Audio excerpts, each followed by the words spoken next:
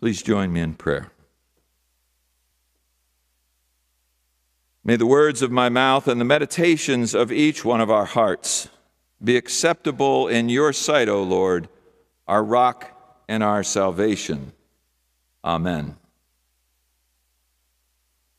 Today is the third Sunday of Advent, known as the Sunday of Joy.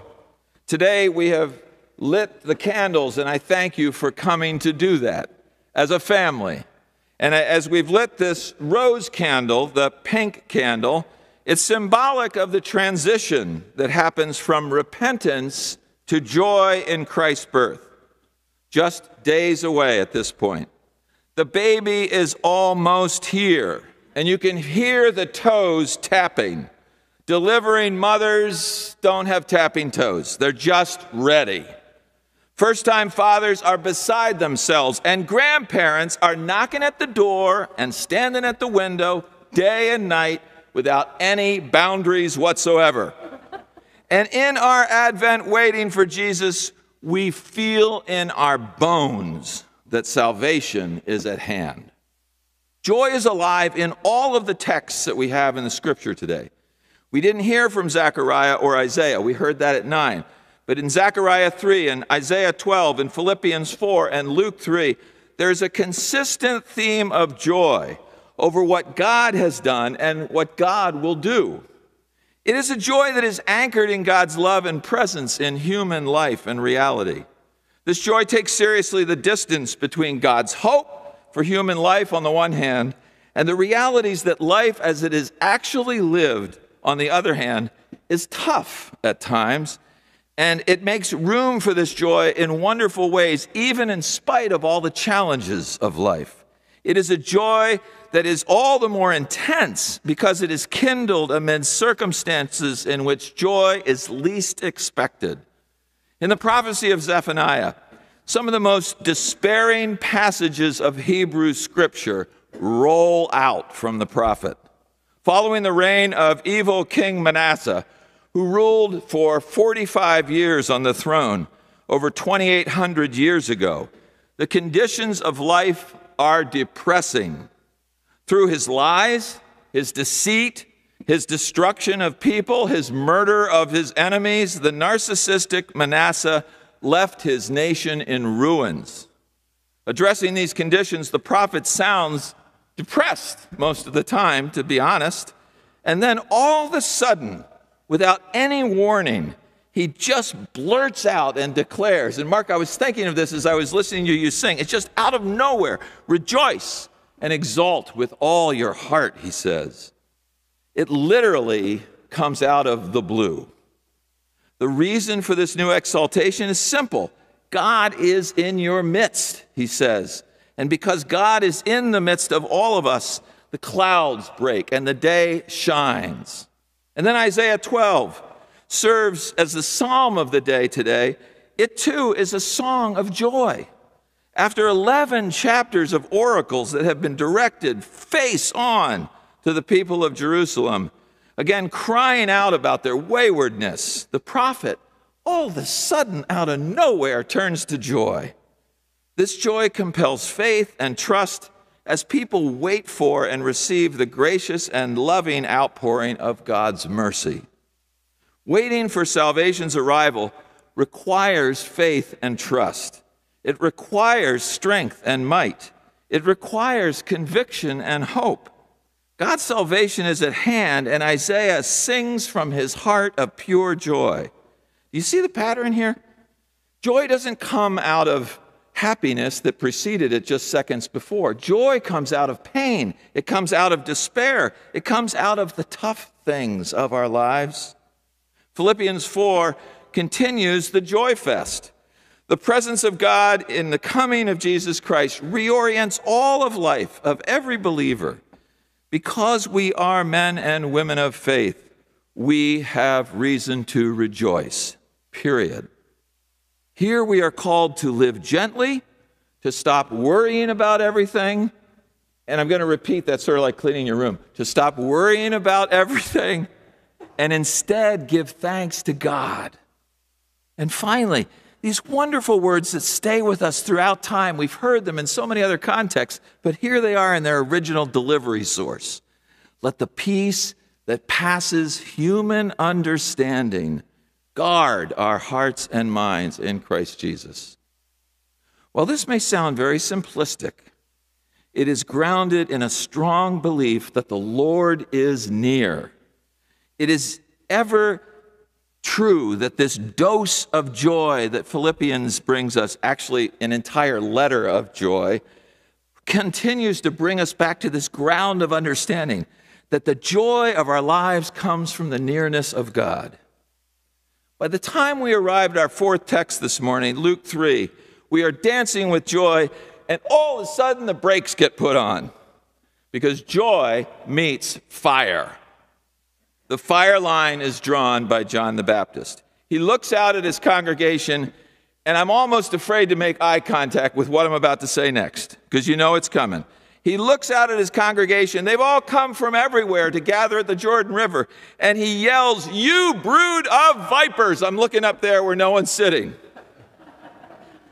Now, that's quite a way to begin a sermon, don't you think? Especially when everybody's tried so hard to get back. Sort of like coming back from a pandemic. The first thing you hear back in the room is, "You brood of vipers." It's enough to scare you, really. I think so. And everyone in the congregation thinks he's speaking to everyone else, right? So it must be the tax collectors, who they noticed were over there on the side. It had to be the soldiers. It couldn't have been us. We're just fishermen. We're not going to hurt anybody. We're not a brood of vipers. But you know what? John doesn't actually identify who the brood of vipers are. He never says who they are. So we can only assume that everyone in the congregation is a brood of vipers. It's not just a few snakes in the grass. Anyway, you can see where joy is sort of taken a beating here. While some may find it rude for the preacher to call a congregation a brood of vipers, John doesn't care. He doesn't care about rude. After all, he dresses in camel hair. He eats locusts and wild honey for his sustenance and for his nutrition. And he lives alone in the desert. He doesn't need friends, and he's not interested in making any new ones. He has come as a prophet to declare the promises of God to the people of God. He has come to say that the Savior is at hand. The light of the nations is soon to arrive. And like the prophet Zechariah and Isaiah and Paul, John's focus is on justice and compassion and honesty. He is interested in helping people escape the wrath of God that is coming unless they reorder their lives and get their collective and individual acts back together. This passage turns on one question that keeps coming up from every group that's in the brood: the poor, the tax collectors, and the soldiers. They ask the same question. It's a question that comes from them in a very deep way. They're very concerned about this question. It is this, simply this: what should we do? What should we do? So John answers. First, he says, I need you to feed the hungry, and I need you to clothe the naked. John knows, and we know too, that God created the world with enough resources for everybody. We end up with poverty because people with power and wealth want more, and they become greedy with that more, and the balance gets tossed on its head, and the poor suffer in the face of true imbalances. Greed destroys joy. It destroys balance in life and creates a world like one that we're facing today. And let me tell you, you don't have to look far to answer the question, what should we do? It's right outside our door, literally, where 2 or 3 or 4 men huddle every night on the front steps of First Congregational Church here in downtown Columbus, and they're just trying to survive the cold with thin blankets while sleeping on stone. They work. All of them are working, but they don't have homes. They feel safe here under the archway of our beautiful cathedral, but they are now, as the weather turns, literally freezing to death and have no place to keep warm. This week, I received a call from Pastor Benjamin Morris and his wife Pamela, who come to the street every night, come to our steps every night to feed and care for the men who are sleeping there. They've been doing this for almost a year, and I had no idea they were doing it. In his sweet, loving, kind, direct way, Pastor Morris, from his heart for Jesus Christ, asked me, "What are we doing? And what would Jesus do if he saw men sleeping on the steps of the temple?" He wanted to know. I was embarrassed, humbled, ashamed by the question that Pamela and Benjamin were asking. I have no good answer. I've done a few things myself, but not enough. I need an answer. We need an answer, because no answer is not good enough, right? So what should we do? We should figure out something to do. We should figure out a way to care for them. And Pastor Morris has said to me, "I'll help your church with this." Wow. So we need to help the men who are trying to survive outside our doors each night. In the months before, it was rough for them. Now, it's becoming inhumane for them. So how can we care for Ray and Tony and the others that are there? Beyond the poor, John is asked more questions. John is asked questions by the tax collectors. What should we do? And he answers, don't do any more than the Romans force you to do. He tells the tax collectors to join the resistance to Rome. He doesn't tell them to stop collecting taxes. He simply says to them, do the bare minimum. In labor management circles, this is called work to rule. Do exactly what is written down in the rules and not a thing more. Now, we all know that when you work to rule, the world and the empire will grind to a halt in a hurry under such circumstances. It's not going to last long if all of us do what was written in our job description and nothing more. Don't I get an amen for that? The soldiers have come as well. The soldiers have come to John, and they're wanting to know what they should do. They say, what should we do? And John answers this amazing answer. Do not use your weapons and your power to injure or hurt people or damage them in any way. He doesn't tell the soldiers not to be soldiers. He tells them to be kind to human beings because they have the power of the empire in their grasp. He wants leaders with weapons not to use weapons against people.